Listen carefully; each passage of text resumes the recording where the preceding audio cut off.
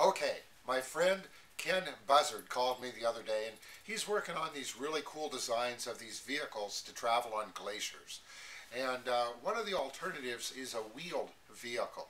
And Ken told me about a problem with the contact patch on a wheel.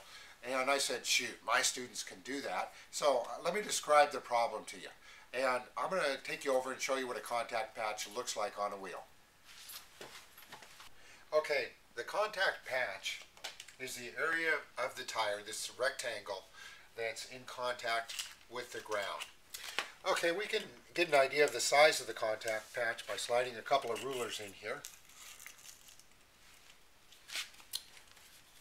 Taking a tape measure, get those straight, and we can measure, that's about 7.5 inches, and we can measure back across the tread, that's about 7 inches.